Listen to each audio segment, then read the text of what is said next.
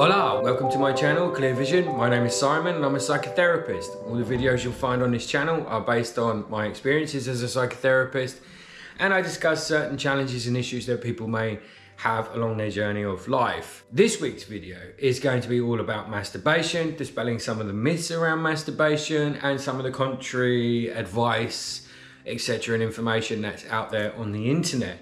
So stay tuned for more. As always, if you like what you see here, please hit that subscribe button. Please hit the like button.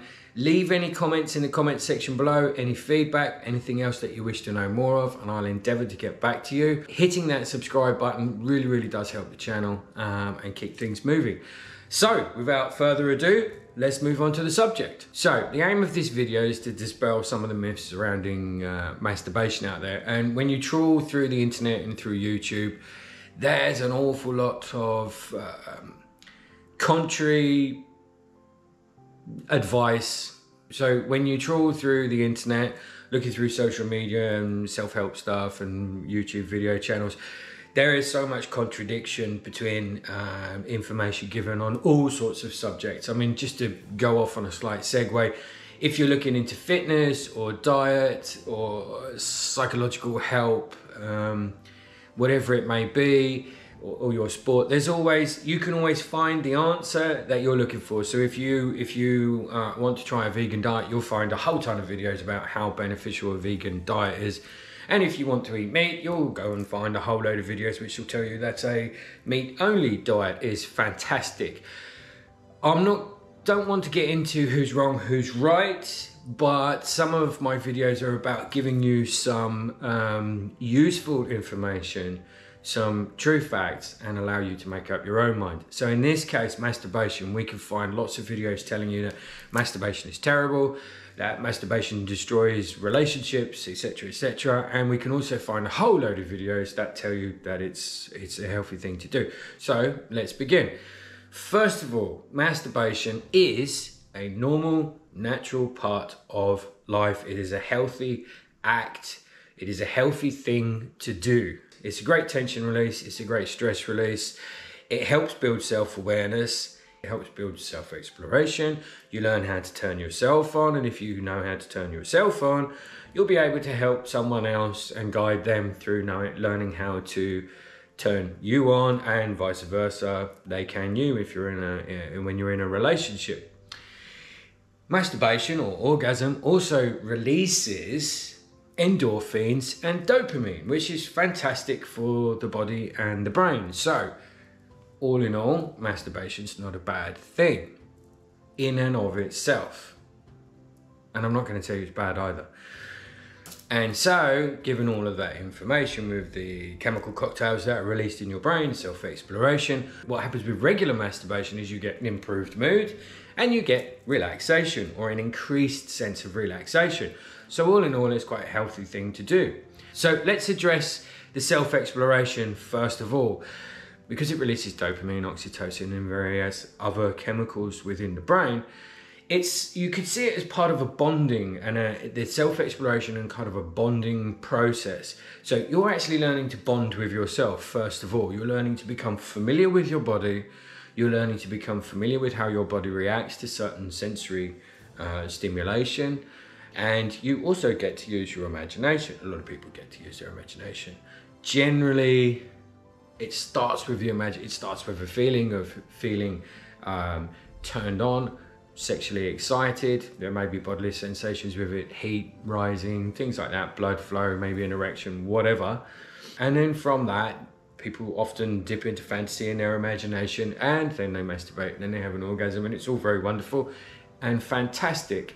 So it increases your bodily awareness, it increases your bonding with yourself, so therefore it increases self-awareness, which are all great things. Unfortunately, within certain areas of society, masturbation is quite a taboo. It can be quite a sinful act. It can be something to be ashamed of. Often people are filled with shame when they masturbate, and it tends to be looked down upon in some circles as you're unable to get a sexual partner or a romantic partner. You have to masturbate, therefore you're lonely and you're isolated and you're no good and you're a failure, and all you're doing is sitting in your room masturbating. And these messages are not healthy because they create this taboo of some kind of inadequacy within the individual, that they are unable to have sex with somebody else, so they're resorting to masturbation, or that masturbation is far too much self-pleasure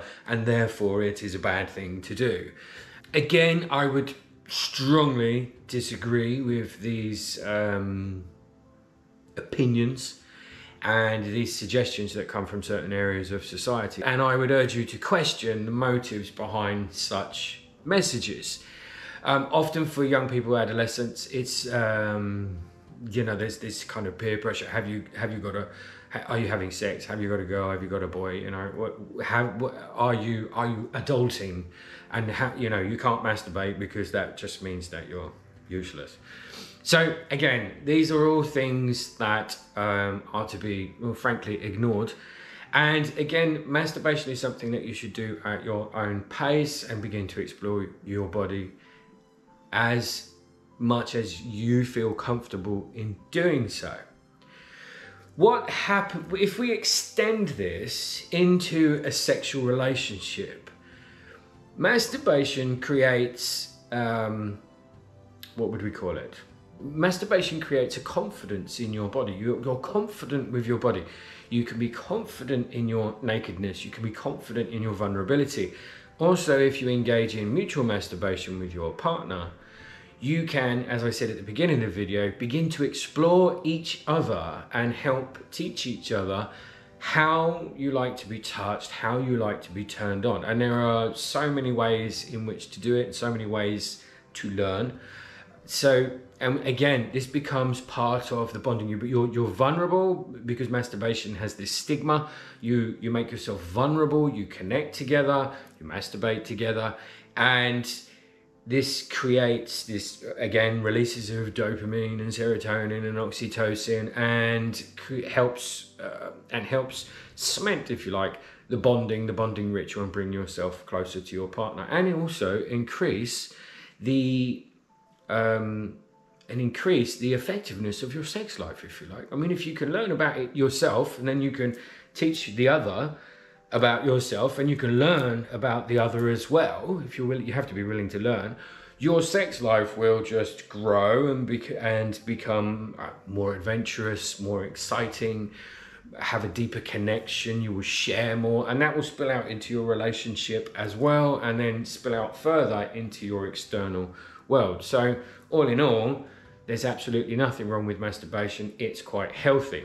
Now let's move on to some of the more negative aspects of masturbation. Not really masturbation, but increased masturbation. And I'm not going to tell you how many times you should masturbate a week or anything like that. So I'm going to go down two avenues here. I'm going to go down isolation into fantasy, and I'm also going to look at the porn industry, or the visual, or using porn as an aid. Let's go down to self-isolation first of all. So sometimes people find themselves, and it's not necessarily reserved for adolescents, but it can be increased within the adolescent demographic. It is if you are perhaps a little bit socially inept, not so great at connecting with people, not so great at, and you're not so great at obtaining yourself a sexual partner. Sometimes people find themselves, first of all, isolating anyway, so they withdraw from society in general. I think the Japanese refer to it as hikikomori, which is quite a problem amongst young people. The world out there is too complicated. I'm a little bit socially awkward, a little bit inept. I lack a little bit of confidence. I lack a bit of self-esteem. So therefore, it's easier for me to stay at home and delve into the world of my computer or my work or my art. Whatever it is I'm doing, I'm going to isolate and become introverted. Now, within that, sometimes people find solace within masturbation because it gives a dopamine release, etc., etc. It's a nice feeling having an orgasm. This can become too habitual and become an escape from actually getting yourself out there, because the fantasy world you create in your head during masturbation or outside of masturbation, I'm known for going off at tangents, so I'm going to keep it with masturbation. The fantasy world that you create through masturbation to stimulate yourself, to turn you on, where your imagination takes you, is far more appealing than the real world. And so one finds themselves having several factors playing in here. First of all, you know, I'm socially withdrawn, socially excluded, which brings tension, which brings stress, which brings feelings of inadequacy. And then I masturbate and I feel better, and then the feelings come back. So I masturbate again and then I feel better again. And before I know it, I'm masturbating 3, 4, 5, 6, 7, 8, 9, 10 times a day, whatever it may be, because my fantasy world is much better. My real world is quite stressful, quite lonely, and I alleviate myself from that through masturbation. That's one avenue that people can go down, which is extremely hard to break, because that's a lot more appealing than what is out there and having to go out into the world, build your self-confidence, build your self-esteem, connect with people, which are going to be quite disappointing compared to your compared to your fantasies in your head and self-isolating at home. The other avenue within that is within a relationship where the sex is decreasing and is less satisfying, less fulfilling for one or maybe both of you. Perhaps it's the original spark and passion that you had as a couple is gone, you know, for whatever reason, and it's probably nobody's fault. And masturbation then becomes again an escape from the mundane, and it becomes an escape into the fantasy world where you can play out your fantasies with other partners in your head, or even fantasize about your own partner in your head. And then again, that world, that fantasy becomes far more appealing than real life. And the more you move into that, the same as with the isolation, the more you move into the fantasy and the act of masturbation, the further away from reality you move, and the further away, and the less appealing reality seems. And also sometimes you can then actually kind of influence your reality, so your relationship starts to break down because there's more distance put in, or your relationship with the exterior world begins to break down because you're putting distance in, because your fantasy world in your head is much more interesting, added with the fact you have an orgasm at the end of it, which cements it all with the release of the chemical cocktails within the brain. That's the isolation route. The other route to be very careful of is porn. And I'm not going to bash the porn industry. That's not what this video is about.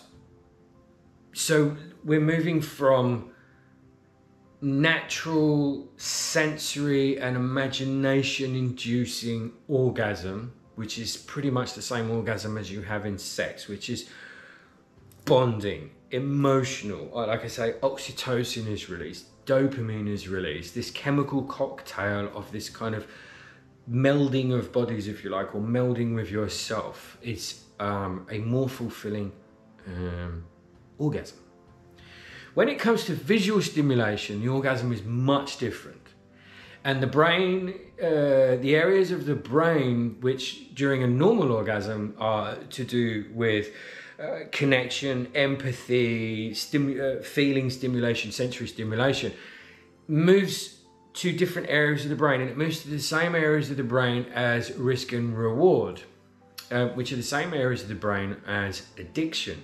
So it's risk-taking. So now there's this dopamine pump. Now the dopamine hits big time. You are visually stimulated. Now the orgasm can be way more intense from the use of porn, because you are visually stimulated, because the brain is bombarded with these images and this it's playing out in front of you, this taboo, this nakedness, this whatever fantasy. You can see it, you can hear it. But I really like the way Jordan Peterson puts it. It's Tinkerbell, it's a fairy, it's not real. So, but what this does do is, like I say, is it activates different areas of the brain. So the orgasm is completely different. The orgasm is based on the same stimulation of risk and reward. So like with using various substances, gambling, adrenaline sports, it's the same kind of centers that start lighting up.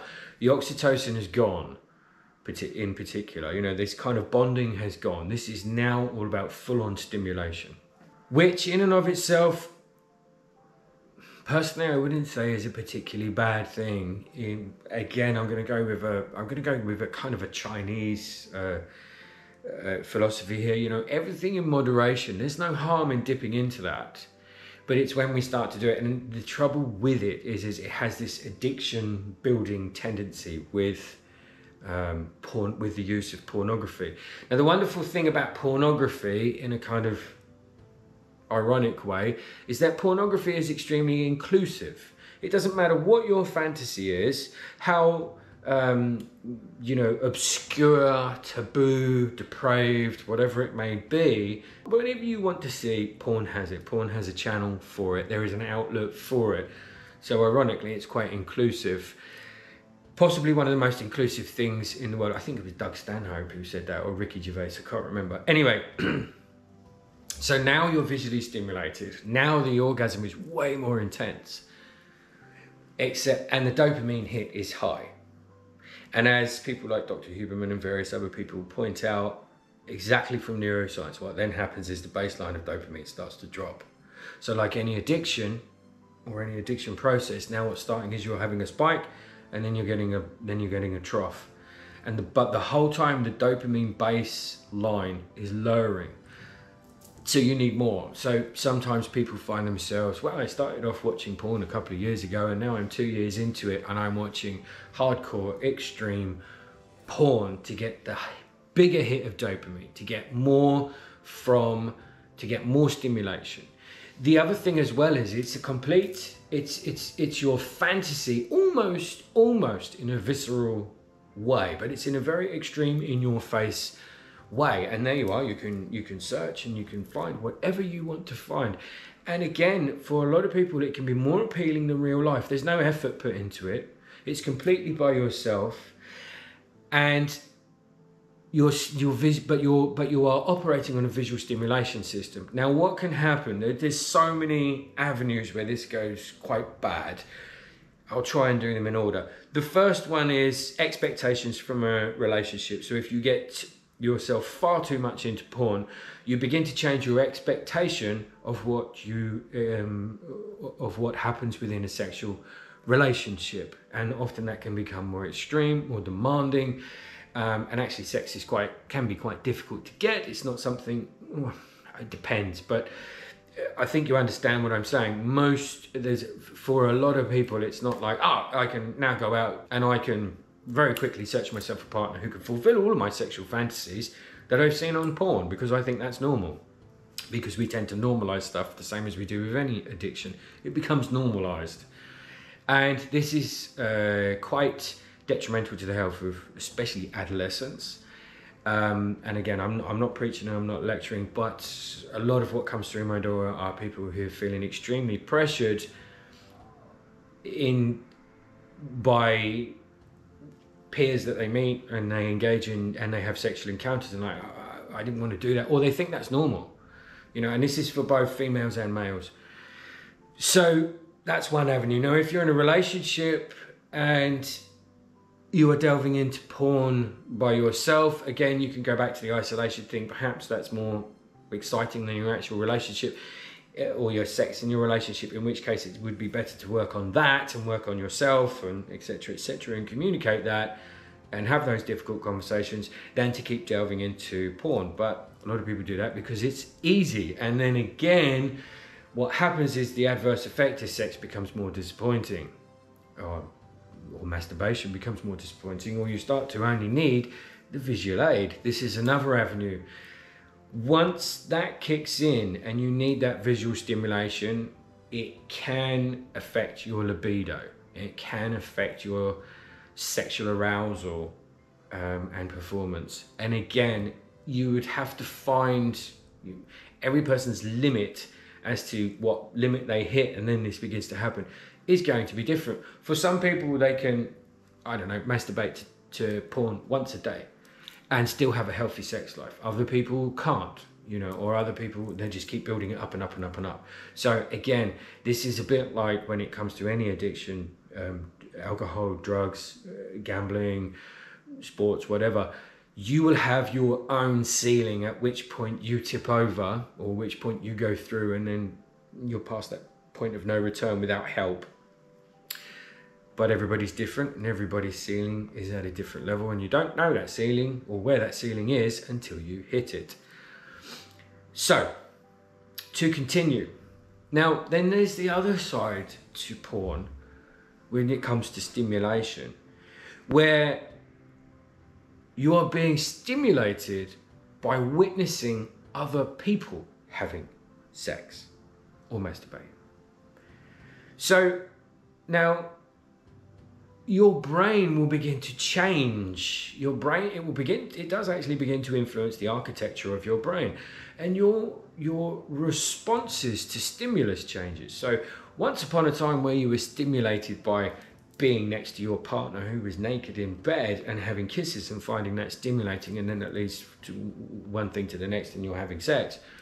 Now you're stimulated by watching other people have sex.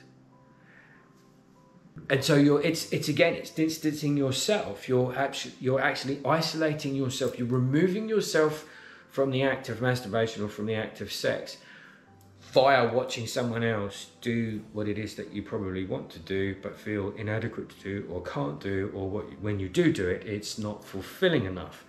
And so you are pulling yourself away again without realizing that you're doing it.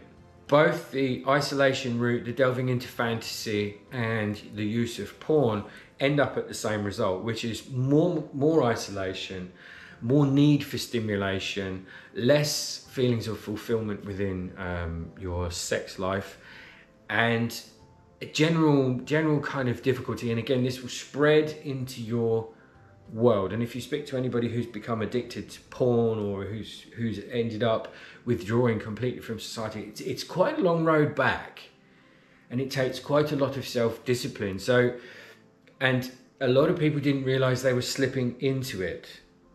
They didn't realize they were sliding down that slope into that, and then they would have to crawl out of that pit and do an awful lot of work on themselves.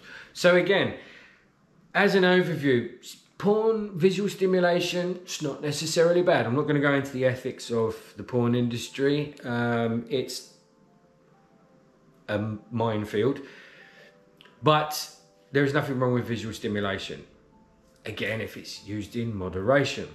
And my last point, I'm going to draw from some of the more philosophical Eastern religions and practices, Buddhism and Hinduism, which don't particularly have a moral judgment on masturbation or indeed sexuality. What they do kind of point towards is, and I think it's a really, really valid point, your intention behind your stimulation, your intention behind your masturbation, your intention behind your sex life, your orgasm. What is the intention? Are you looking for release from stress and therefore end up using your partner or yourself to do that, and you do that more and more rather than addressing the reason why you're stressed? So you use it as a kind of a fix. Are you isolating yourself and using masturbation to help alleviate the feeling of isolation, etc., etc.? So it's the intention behind it. Are you looking to use and abuse and to gain some kind of, I mean, we're all looking to gain satisfaction, but it's very, very egoistically based and a very selfish pursuit. And I'm talking more about sex, but masturbation as well. So is it actually damaging you? Then second to that, there's another message on the internet which goes on about, you know, if you masturbate too much, you lose your drive, it's distracting, you lose your kind of your creative energy. Now this moves more into kind of the Chinese based idea of qi, which is the life force that flows through you, this kind of creative energy, this life force. And by creative, it can be creative in terms of artistically and also creative in terms of procreation. So, and again, as I understand it, there's a limited amount of life force which you have, and with each orgasm or with each ejaculation, you lose some of that life force. Well, I'm not sure if 100% if that's true, but what it does kind of point towards, which is the same as the neuroscientists point towards, as well as psychology in general, is that too much masturbation, too much stimulation, again, lowers the dopamine baseline. And you keep needing that hit and that hit and that hit. And then all your energy becomes focused on raising that baseline. And you find yourself less driven in other pursuits within your life, de-energized, you could say too relaxed. And these are points also worth looking at. If you are trying to drive your life forward, if you are trying to achieve more, but you are masturbating as a distraction, and you could say it's like Netflix and chill with yourself, then chances are you might need to pull back a bit. Hold on to some of that creative energy. And if you're into chakras and things like that, you know, that kind of sexual chakra, that creative chakra, hold on to that energy a little bit more and use it somewhere else. You might find your actual need for stimulation, your libido starts to calm down a bit because it has a creative outlet. There is a kind of contrary side to that as well. And again, it's all about finding balance and equilibrium, where actually some of that explosive orgasmic, some of that explosion within the brain that the orgasm produces, and the relaxation in the body and the endorphins and the dopamine and everything all flowing around the body, actually also induces and feeds the creativity process. So again, it's finding that balance between being driven and ambitious, or moving your life forward, or whatever it is that you're trying to achieve and want to achieve, balancing that with the pursuit of orgasm or sexual satisfaction or self-satisfaction, whatever it is, how you ever want to term it. And again, it's about finding that balance. So with all of these, it's finding the balance. And if you find yourself tipping the balance into isolation, more porn, more fantasy in your head, and it's better than reality, or it's holding you back because it's actually de-energizing you, then maybe it's something you need to look at. And again, everybody's different, and everybody will reach that point, and that point will be at a different place for different people. So it's about, again, becoming aware of yourself, checking in with reality, really being quite honest with yourself. You know, I'm masturbating a lot, so actually it's now got to a point where I'm completely distracted, I'm not doing anything. Or I'm masturbating so much that, you know, I'm not particularly interested in my partner because sex is a bit plain. Or so overstimulated by porn that you find yourself, you know, running home as quick as you can to jump into bed with your tablet and watch some porn and have that release. Then you need to look at other areas of your life which may be feeding into that cycle and learning how you can break them. So I hope that helps. As I said, please hit the subscribe button. It really, really does help the channel. Have a look through the playlist. I talk about other things such as narcissistic relationships, abuse, healing from a broken heart, moving your life forward, and various other things. I delve into mythology and certain issues that people face, like grief and bereavement, depression, etc. So have a look through the channel. I look forward to seeing you again, and I look forward to responding to some of the comments in the section, some of the replies in the comments section. Until I see you again, please take good care of yourselves. Adios.